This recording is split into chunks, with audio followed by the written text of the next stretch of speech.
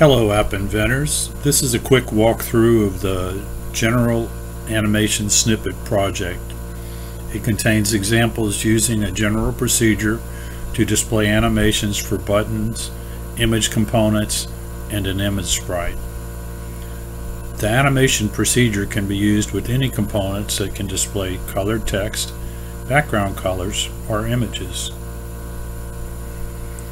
Here I have the app loaded in the emulator.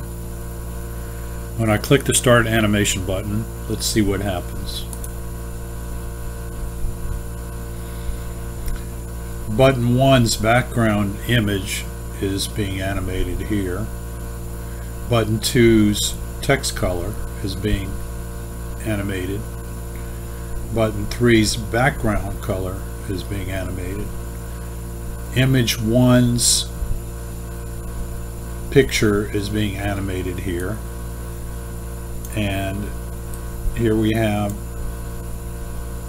image sprite 1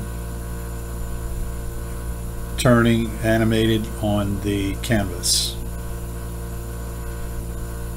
So those are these components here: button 1, button 2, button 3, image 1, and image sprite 1 on the canvas.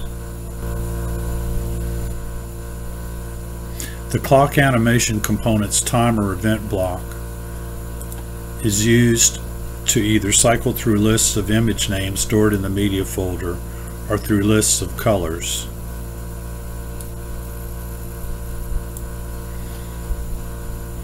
Let's switch to the blocks viewer. When the Start Animation button is tapped, the clock animation timer is started. Inside the When Clock Animation timer event block are the blocks to display the pictures and colors you saw. Notice that each component's color or picture property is set by the result of a call to the NextFrame procedure. Attached to the NextFrame procedure are two arguments: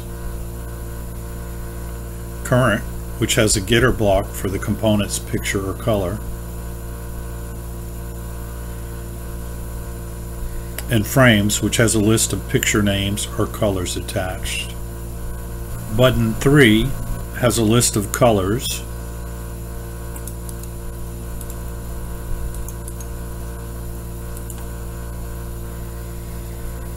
and image 1 has a list of pictures.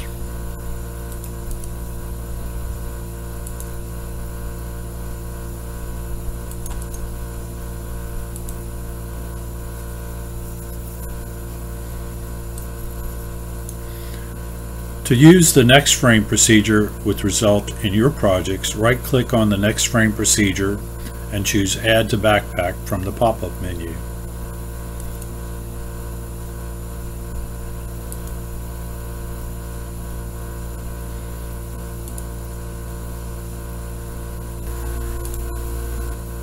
Switch to your project and drag NextFrame out.